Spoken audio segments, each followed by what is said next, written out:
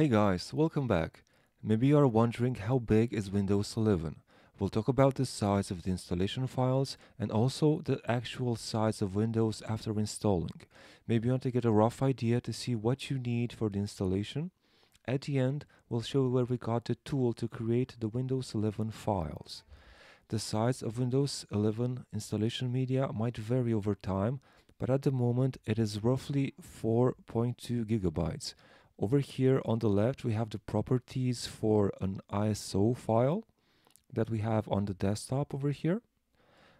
We downloaded this using the media creation tool from the Microsoft website. And as we can see, the size is 4.22 gigabytes.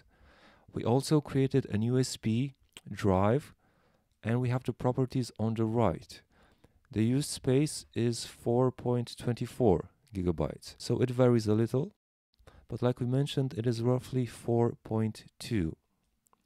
We're gonna close these windows, and we're also gonna check the actual size of Windows 11. We are running Windows 11 on this device. We're gonna right click on the start button over here at the bottom, and then just left click on settings, and we're gonna go to storage over here so we can see details about the Windows 11 size. We're gonna left click this button over here that says show more categories, and it has a specific category over here that says system and reserved. In total it is 37.3 gigabytes, but I'm gonna left click and show you something. We have the subsections over here. The system files are 16.9, that's roughly 17, and the reserved storage is 8.16. The others are optional, so to say. The virtual memory is something that Windows uses to run multiple apps, as it mentions.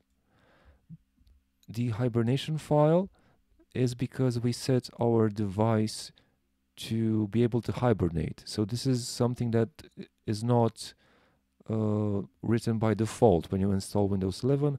And the system restore, again, when you create a clean installation of Windows 11, the system restore won't be there, won't be on your drive. If you want to have a rough idea, you just need to take into consideration the system files, the reserved storage, and the virtual memory. That will be roughly 25 gigabytes, if I'm not mistaken.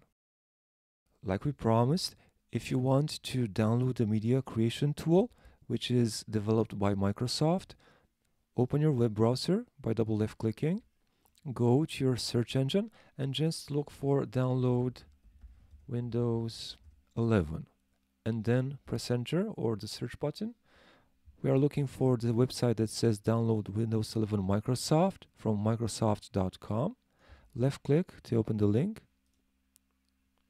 And here the second option is to create a Windows 11 installation media. You can also have some details here in regards to installing Windows, and you can use the download now button to download the tool. That's it, guys. Thank you for watching our video. We hope you find this helpful. Subscribe for future tips.